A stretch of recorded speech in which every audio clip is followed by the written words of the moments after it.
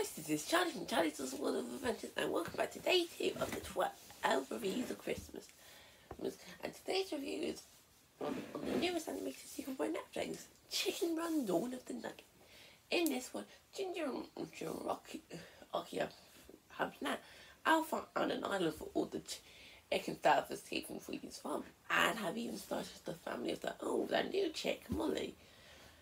However, but there is a problem. Molly is curious of the outside world, out of what lies beyond on her island. One day after escaping the island, then she and another chicken called Frizzle are captured and taken to this new farm run by an old of Ginger Joe Rocky's kids. Now, instead of breaking out of a chicken farm, Ginger, Joe Rocky and their friends will have to break into one to save their chick. Yes, Ginger and Rocky are back for another excellent adventure. And instead of breaking out of a chicken farm, like I said before, they're breaking into one. I remember watching the original to get ready for this new one, and honestly, it is a stop motion marvel, but it's a really amazing film with some great stop motion animation, which is some of the best in the medium, and a cast of charming characters. I would definitely say that at the moment, this is my favourite Ottoman film. From the trailer alone, I was pretty interested in the sequel. I didn't know what much they could do after Chicken Run, but I was intrigued to see what they would do with Dawn of the Nugget. And after watching it, it's like definitely a huge step back. Like, not to say it's bad, it is still a pretty good film. But comparing it to the original, yeah, don't try to compare it to the original, because the original is much better. Anyways, let's start with the characters. One of the strongest aspects of the first film was how charming the characters are. In here, they still keep that charming perks, but that can also be a curse as well as a blessing. Listen, there are some that have changes as well. And it's safe to say that these characters aren't as enjoyable as they were in the first film. But what is new from them, outside of a few personality changes, is that most of the actors from the first film didn't return. I understand why some didn't, especially with the recent controversies surrounding Mel Gibson as Rocky. But I'm pretty sure there were still some available. But what I can say though is that these new actors that have replaced the old ones actually do a pretty good job. They're the kind of actors if I wasn't told that these characters were recast, I probably wouldn't have noticed. The only one I wasn't huge on was Zachary Levi as Rocky. He did a good performance, but honestly, to me, he sounded and did more or like Flynn Rider / Eugene from Tangled and Rapunzel's Tangled Adventure. But beginning with our main chickens from the first film, there are Rocky and Ginger, who are the new parents of the film. Where Rocky is the freak, either from the fan and that has to let his past go, and is having a hard time doing it. While Ginger has now been reduced to the typical worrying parent trying to keep her chick safe. Yeah, she's downgraded the biggest from the original. In the first film, she was like the smart planner. No, always think of a good idea.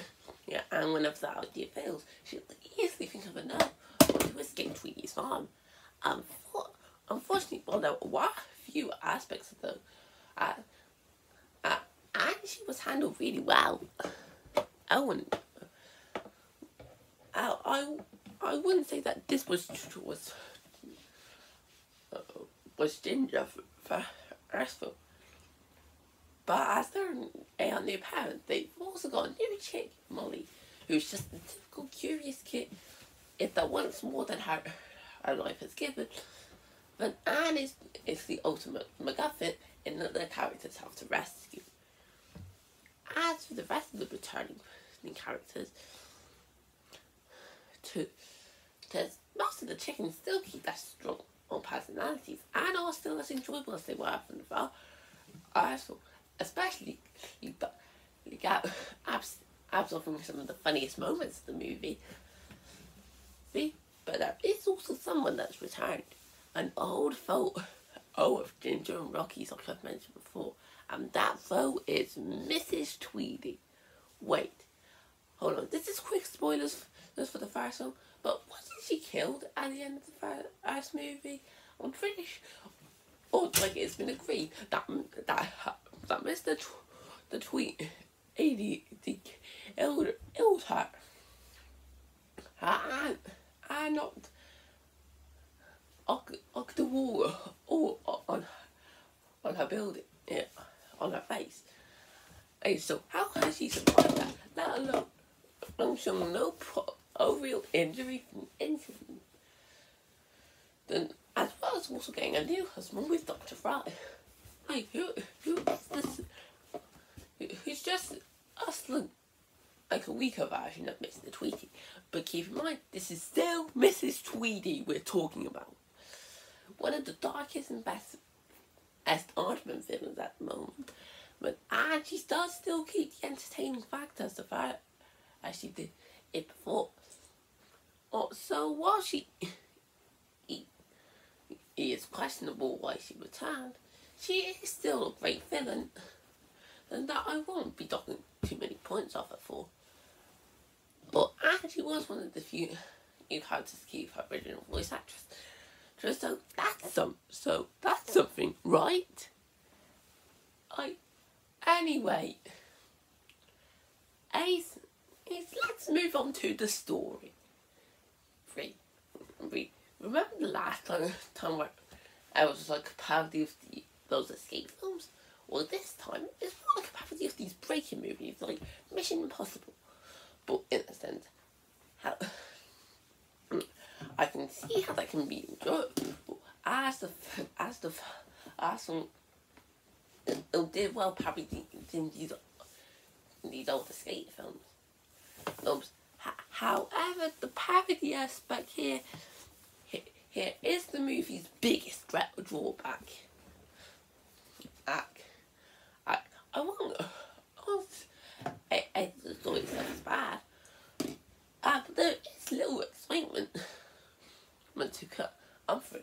Once they set up that mission of saving Molly, I could immediately guess where the film was going to go from there. As a result, it leaves the film to be openly predictable, where not only were the outcome easily guessable, but I managed to get everything that was going to happen from right every single time. I know that's a rubbish move. It was only me. He was in this film, but I can tell you that I wasn't having much fun on doing so, and it was less satisfying to get them correct. As a result, it takes away most of the enjoyment from the previous film. It only leaves it to be a pretty dull sequel. However, I will not say that this story is bad. There are a few aspects that I would say are pretty strong. One of those aspects would be the humour. While I wouldn't say that this film is right funny, it is still an entertaining watch with some good jokes. And it is highly entertaining. Second of all, or it does still keep the intensity of the original film, which I do admire, as it isn't afraid to seem darker than the previous films are.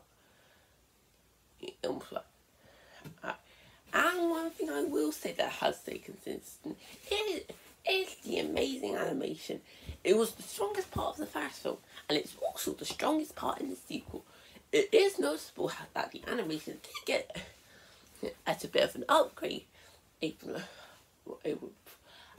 with the design. I was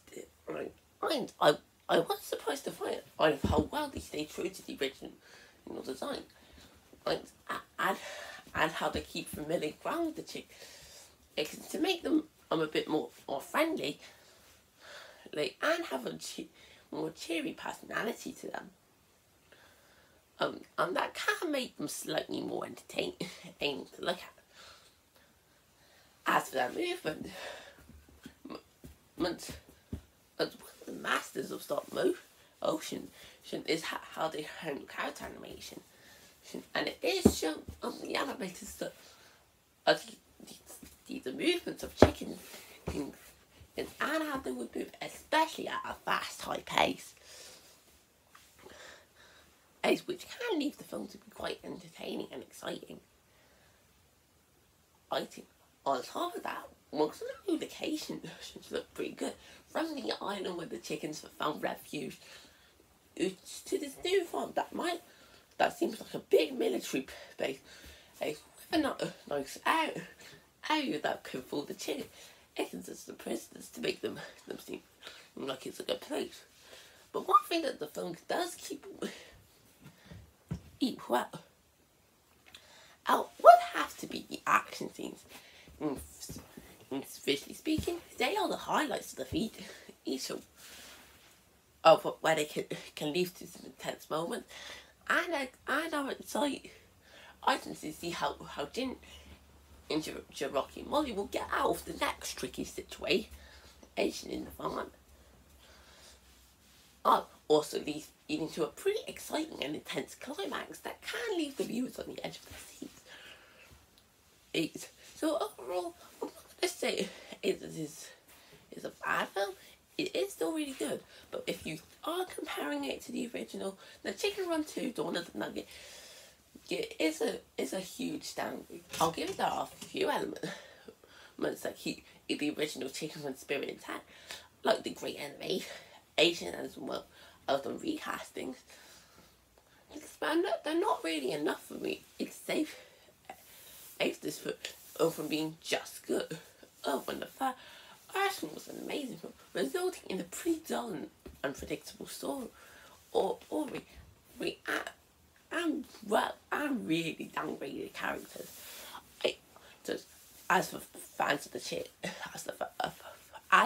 first Chicken Run, I recommend it is worth watching at least once, but I wouldn't recommend getting your hopes up. Keep in mind that this might be a sequel to Chicken Run, but it's only just an okay film. I won't lie, I was slightly disappointed after being well surprised with the first film.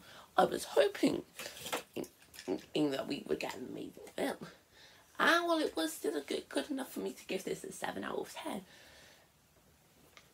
and I think I'll take the original over this one any day. So I hope you guys enjoyed this video. To comment, like and subscribe, and I will see you next time. Bye!